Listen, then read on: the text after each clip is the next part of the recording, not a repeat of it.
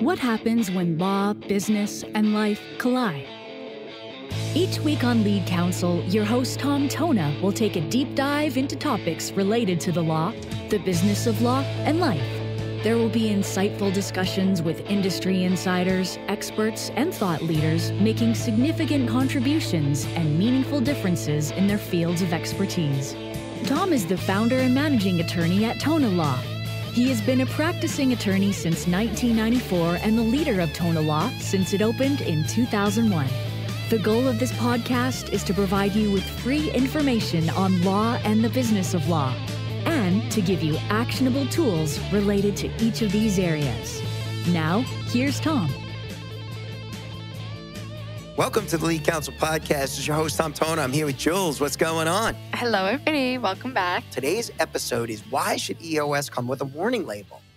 So I'm going to interview you, Jules. Interview me? Yeah. Before I jump into why I think it should come with a warning label, from your perspective, is there anything about EOS that has made you in the last, whatever it's been, that you've been exposed to it now? What has it been, like 6 months, 8 months? Oh, no, 9 months, 10 months?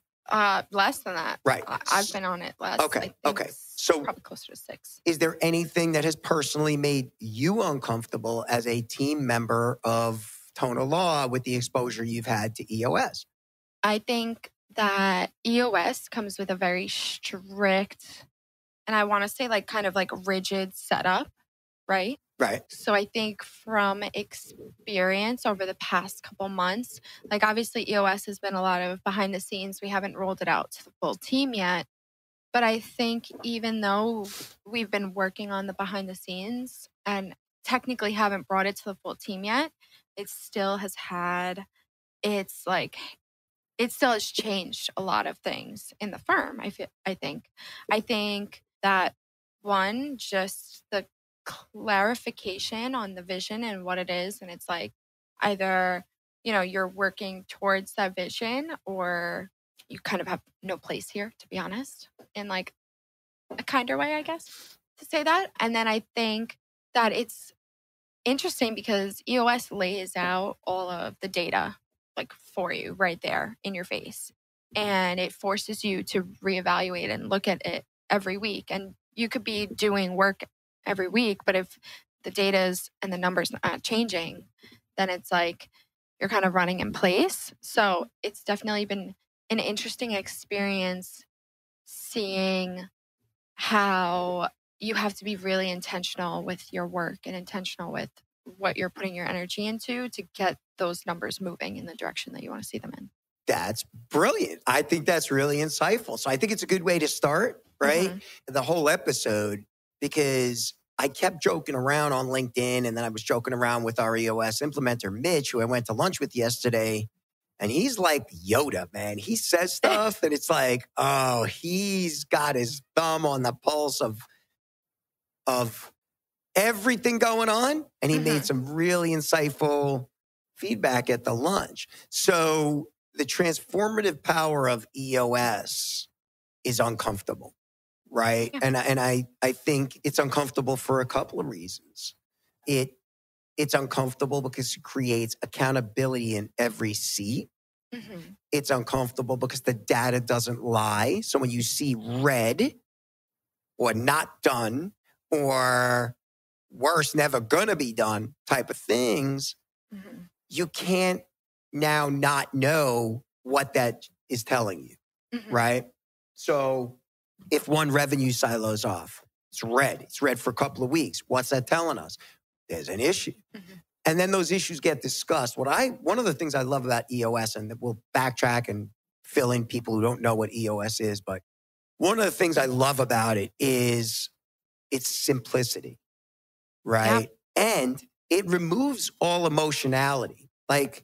If you and I have to have a conversation, or I have to have a conversation with somebody, in a lot of companies, and I use that term loosely because they're maybe smaller law firms or, 2 or 3 people in there, it's always heightened emotions.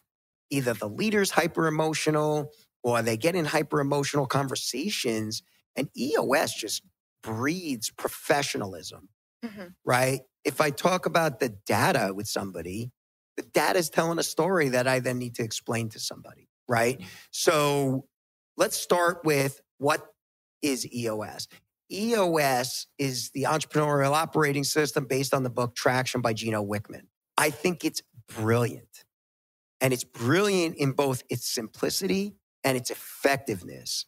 But it should definitely come with a warning label.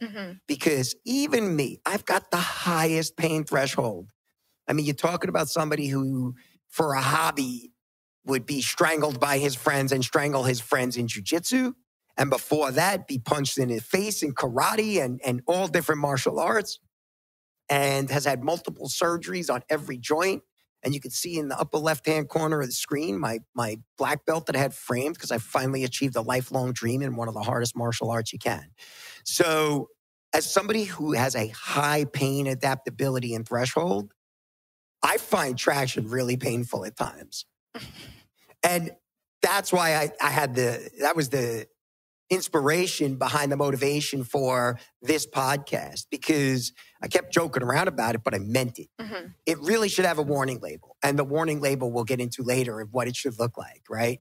So what is EOS? So EOS it's a system that has 6 components, and we'll talk about each one in brief and then kind of talk about our exposure to it in the first 12 months. So it's vision, people, data, issues, process, and traction, right? And we haven't done all of these, but because I read the book, I have an inherent understanding of where we're going over the next 12 months. First component, vision. I've always had a vision for the business, but I got, like you said, crystal clear on each of the 3 silos: revenue goals, operational goals, and what I want that to be.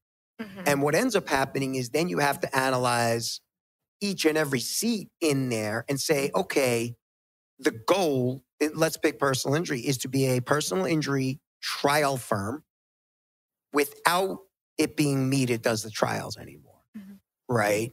Because as the CEO of the firm, we've got almost 40 people now, and it's physically impossible for me to be that guy. Now we have a trial hitter who will be announcing over the next couple of weeks that is on board on our team. And he's a major trial attorney. That's in line with my vision.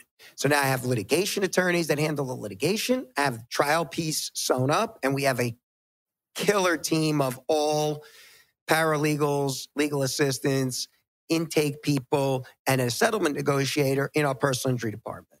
So the vision piece led to the people analysis piece and what we needed to add to the team, right?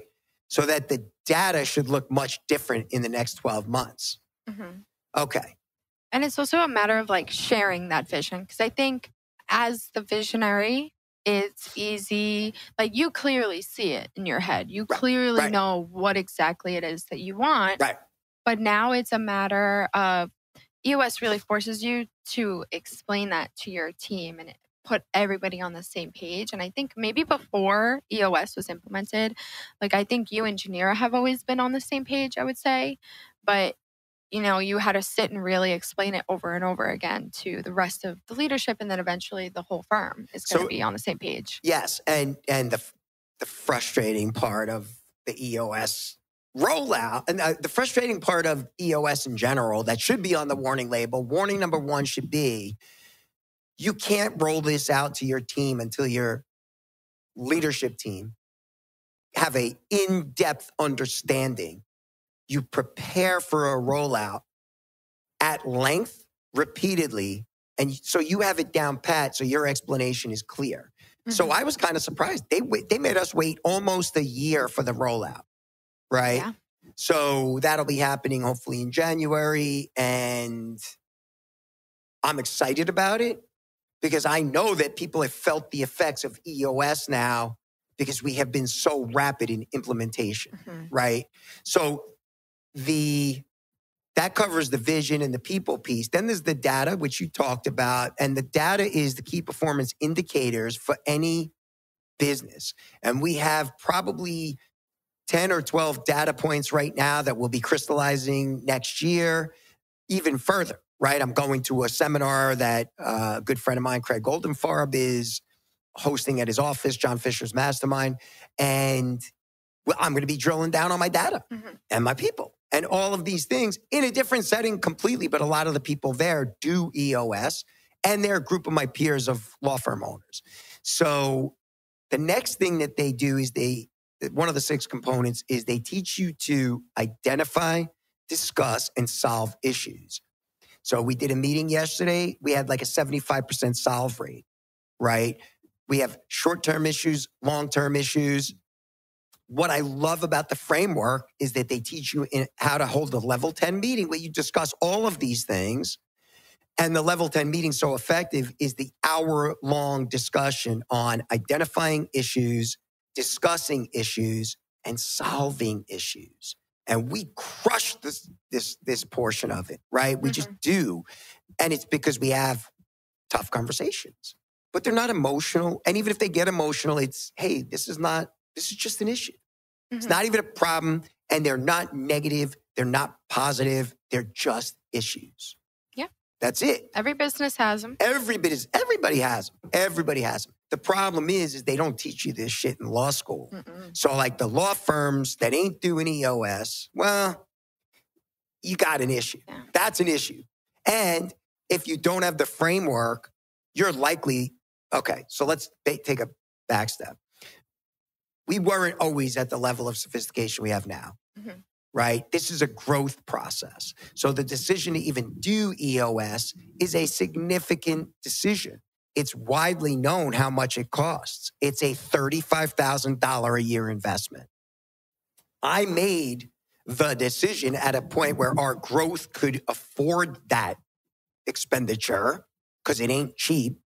But that investment is completely worth it. I mean, what we're positioned for next year is insane. And it's all EOS related. So what is great about EOS is there's a barrier to entry that you will have to have already arrived at a certain place before you will even, A, be able to afford that kind of investment, and B, in order to be able to afford it, you have to have some level of sophistication. Right? Like that's a major investment. So, but it works, right? And what ends up happening, and in all candor, I wasn't good at holding meetings before this. I was awful at it. Now we have a meeting cadence once a week, 90 minutes, and then each department will have that also coming next year when we roll out EOS, right? There will be a 90-minute or 60 to 90-minute meeting that follows that L10 structure where you're discussing issues in marketing, they're discussing issues in HR and finance, and then it blends upward into the leadership meeting every week, right? So you got vision, people, data, issues, and then process. So one of the things we've always thrived on is having systems/processes for every single thing in the law firm. Now, as we spot issues, we create processes and systems that deal with those issues. And then you have traction where all of these things are clicking at once. And I can tell you that I'm already seeing this, and we're only 50% of the way there, but the growth is not easy. So anybody that's doing this, the other level of EOS warning should be, beware. You're going to grow, and growth is painful. And it comes fast. And it comes lightning fast. And not everybody likes it. So what got you to one point, somebody might not be comfortable with, and if they want to stay the same, they're not going to stay. And I've seen this with other coaching programs. There's always positive turnover when new things happen in a business. Now, that being said, I'm praying nobody on my team is looking to exit because of EOS. We've had some already that have exited because of EOS in the last year. And I'm okay with that because it's what's best for them and it's what's best for us. And it's not a personal thing because the business needs what the business needs, right? That's what EOS shows you, is that the business has needs that are greater than the individual. And so if the group of individuals are being served by the business and the business is serving the group of individuals, then it works. But there are going to be people, and that's one of the uncomfortable parts, is that change that nobody likes is somebody might say, hey, I'm tapping out, man. I don't want to be part of this vision. Mm-hmm. And that's fair. And that's okay. Mm-hmm. And it's not personal to them. And I don't take it personally, right? So strengthening the vision component means getting everybody in the organization 100% on the same page, where you're going and how you're going to get there. And like I said, that's the initial evaluation. And if people say, well, this is not for me, and it's not speaking to them anymore, then that is just what it is. But that doesn't mean it's not painful if people have been with you and you have a, connection with those people. You know what I mean? So the people component of traction, to me, is one of the more important things to me because I'm such a big believer in culture. But what I love is my philosophy has always been, love your people, demand excellence. And what happens with EOS is it creates high level accountability. Yeah. Every seat, there's no hiding. There is a number every seat gets assigned as far as what they're responsible for in terms of production and output and all of these things. And we're not talking about micromanagement. I can look at my 10 KPIs and know damn well if performance is off. Yeah. Couple that with the technology, we're launching Smart Advocate and every seat having their key performance indicator metrics, The numbers don't lie. So anyway, you can't do it without great people. I think we have a fantastic team, and it means surrounding yourself with great people, all great people that you want to work with every day. And you can't achieve the vision, and the visions that we have are great and big and audacious. And you can't achieve those without the great team. So now data, and I'm a numbers guy, and I love the data side, right? So the data component means cutting through all the bullshit, feelings, personalities, opinions, egos. It don't matter. It boils down to the organization achieving a handful of objective numbers or not. And those numbers give you a pulse on where things are every second of every day. And the data doesn't lie. It's one of my favorite sayings. And so if I give you a key performance metric, and I think I've done this with everything you do, believe it or not, like we've said, okay, one of your goals is the newsletter. You got to get out 4 a year, right? Our first one coming out next week. Right.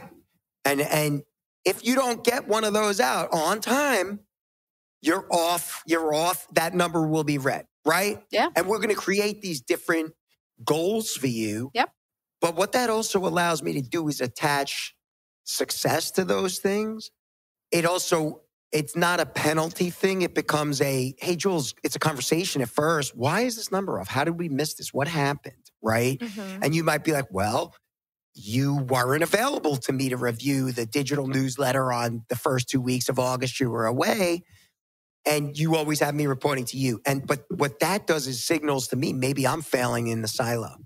You get that? You see the way that trips up? Yeah, I think we've really seen that play out over the past couple months, especially. The busier I get, if the numbers start indicating something's off, I'm not like, hey, Jules, you're failing.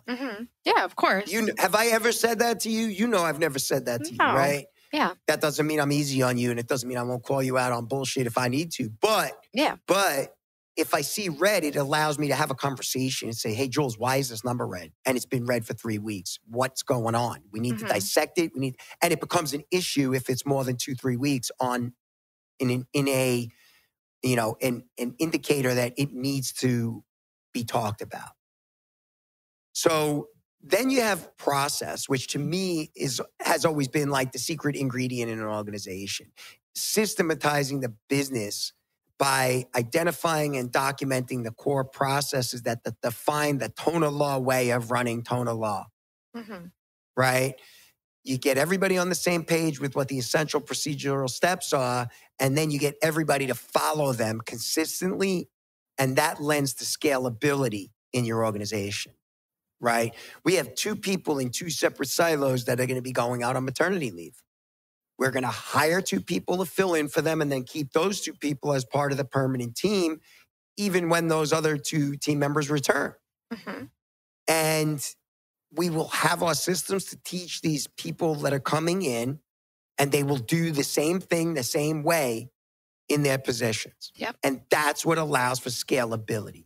Now we're poised for really explosive growth in all silos. Yeah, and I don't think we ever had an issue with processes, but a little warning, if you are one of those people who do not have set systems in place and everybody just does it based on how they feel or whatnot, the EOS is going to smack that out of you. So. Well, first of all, what I love about EOS, there's no version 2, version 3. It was written 11 years ago. Right? And going on 12 years, right? So what I love about Traction is that for 12 years, there's only been one EOS system. From my understanding, there will never be a version 2, a version 3, an internet digital version. Traction's going to stay Traction because it works. $100 million companies run on it. So it's going to be good enough for my little law firm. And there's no law firm. and you know, you said a word earlier, it's rigid. That's what I like about it. There is no, we'll do these things this way according to Traction and EOS, but we'll do this other thing the way we want. No. You do everything the EOS way. It's out of the box. It works. It's a proven system. But you have to follow the entire system or you're going to limp along. You're probably not going to finish it. So that's what I love about it. So John Morgan was talking, and I forget where I heard John Morgan of Morgan & Morgan speak. And he's always a polarizing name. I don't know why. A lot of attorneys, I think, are coming from a place of insecurity. And John Morgan is not insecure. John Morgan is very confident. He's a gazillionaire. He owns banks. He owns entertainment venues. He's brilliant. He's a brilliant business guy. His marketing is brilliant. And he said he implemented a top-down accountability system. It might have been EOS. It might have been another one because there's other ones out there. Vern Harnish has one called Scaling Up. But he implemented this because he realized he had attorneys that were lawyering different ways on different files. And he had, team members doing it. He's in 50 states right now. So you can't have anything deviating from their system. So that standardization and processes, it's just good business. And law firms are like any other business. If you think you don't need to be uniform in the way you litigate your cases or the way you do estate planning, you're wrong. It is what it is. If you're doing EOS, the last component is Traction. And it's my favorite part because it brings discipline and accountability into an organization that becomes great at execution. And each individual becomes great at execution. And it takes the vision to the ground level and makes it real for everybody. Everybody now understands what they're working towards. So, you talk about a powerful system. That's EOS. So, and what it does is if you're like me, and I recommend to anybody listening to this, evaluate how you think about thinking. What does that mean? Are you a slow decision maker? Are you a fast decision maker? Are you confident? Are you fearful? You got to really know yourself, right? I come back, I knew, because I've done this before with other, changes in the organization. I am a rapid decision maker and I am a instant implementer.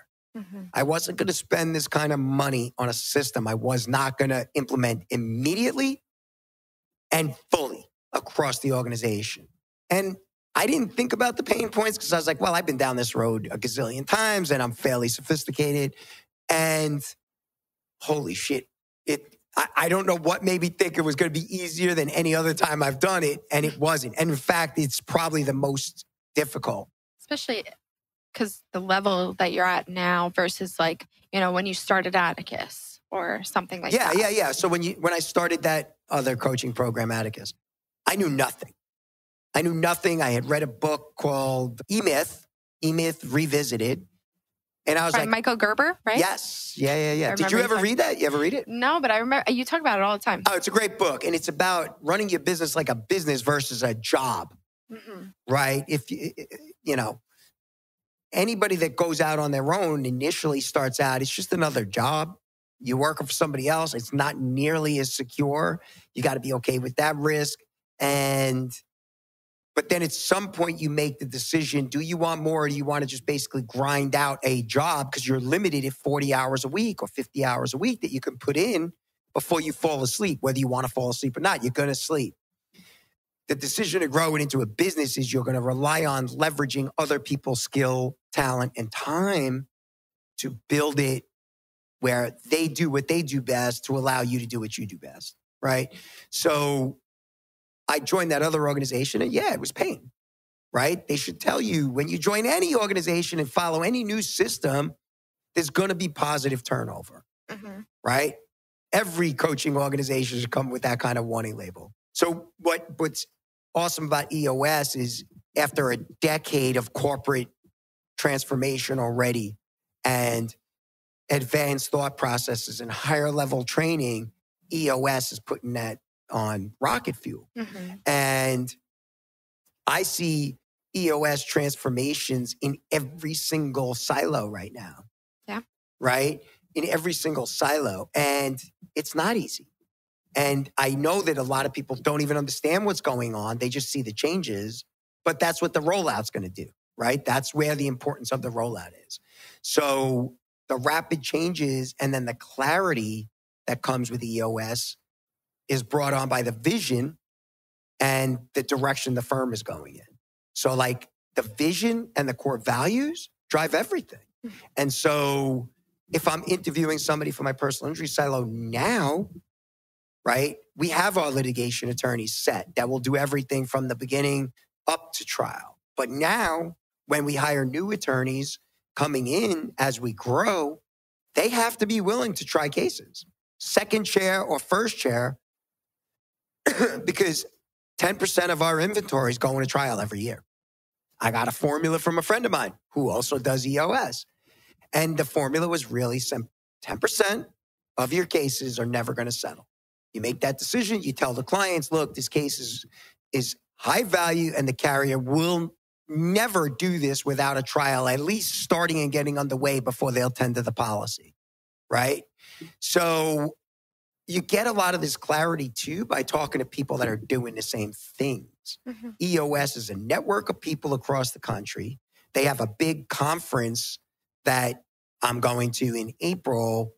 It's a worldwide conference. People fly in from all over. It's in San Diego. I'm going with Janir, my integrator, right? Yep. So the last part of the podcast is why should it come with a warning label, right? So the challenges. You have to know yourself as a leader and be humble because you're going to get humbled about different ways of doing things. The challenges are also in the fact that you have a connection to your people, but you have to remove emotionality from it and say, well, the business needs this to accomplish this vision. I've had people that are no longer here say, well, if you're looking to execute on the vision you have, then we need this in terms of a new hire, right? And that is a trial person, right? And remarkably, I got trials set coming up first quarter already. Yeah. And we ain't settling those cases. We are not settling those cases. If any... That would not be in line with the vision. No. And if any of the adjusters are listening, that's all I got to say. So resistance is another thing that should be on the warning label. There are people that hate change and they don't want more growth. They don't want expansiveness of an organization or their department or their seat. And that's okay. That doesn't mean they won't have a role here. We've had people say, listen, I appreciate you asking me if I want to acquire more skills right now that you're willing to pay for. But right now, my focus is on something else. And that's okay. That doesn't diminish their value. I may just have to look at how do I get the skills that are needed to supplement that department. That doesn't mean somebody's been with me a long time is going to be asked to leave. It just means it's a redirection. It's a redirection of what I then have to bring into the firm or junior, really. So that resistance is something that gets discussed. We talk about it. And the implementation process, it's not easy, right? There's a term called rocks that are basically 90-day goals that feed towards the larger goals that we've set for the year. A lot of people use that cadence, right? Atticus used to do it. We did a 90-day planner. What I love about the way EOS does it is, one, I don't have any rocks.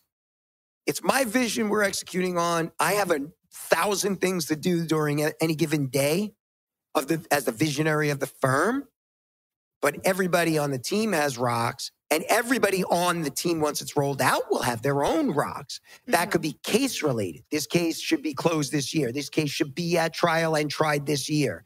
And then they're all rowing in the same direction towards the bigger vision, right? So there are fallouts from these pain points, but they've exclusively been positive, right? Yep. Somebody says, this is no longer for me. We say, we wish you the best of luck. They're going to find what they're looking for. We're going to have positive turnover. So that's it. Any questions, Jules? I do. I have a couple. So when did you fully start EOS? We started in January of this year. So it's coming on to a full year. Yeah. Okay. So I get up every day at 4:30, and New Year's Eve's no exception because I don't drink. And I go to bed early because I'm a wet blanket that way, as my wife is fond of telling me, my daughter is fond of telling me, and so are you and half the people here. But I get up at 4:00 and I wrote down a notebook of plans in 3 hours of where I wanted this firm to go. And one of the key non-negotiables was I needed an operating system, whether it was traction. There are a few other ones out there that I'll name. Fireproof by Mike Morse. And then which is traction for law firms. That's what they're selling. And then there's another one that's done by a group, Point Northeast. They're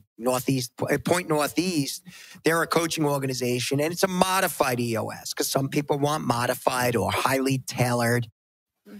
That's not my thing. I interviewed both organizations in addition to EOS. And for me, the out-of-the-box solution that gets kind of put down on the organization, I'm slamming my hands down if anybody can't see this, but it's a cookie-cutter solution that you press down the template and follow the template.